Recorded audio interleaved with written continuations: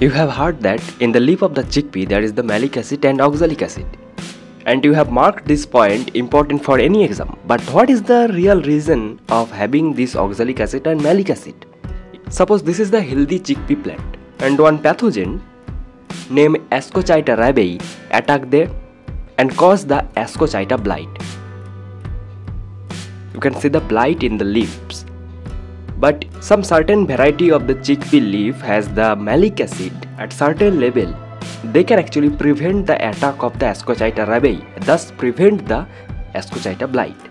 So this malic acid and oxalic acid are actually working as the defense mechanism. In the resistant variety of any crop, there is the production of the secondary metabolites. Those can be phenol, terpenes, tannin, lignin, and those helps in the defense mechanism of a plant. Next time, whenever you will study this kind of secondary metabolites secreted by any specific plant, be sure that secondary metabolites are actually helping that plant to prevent or inhibit some kind of pathogen.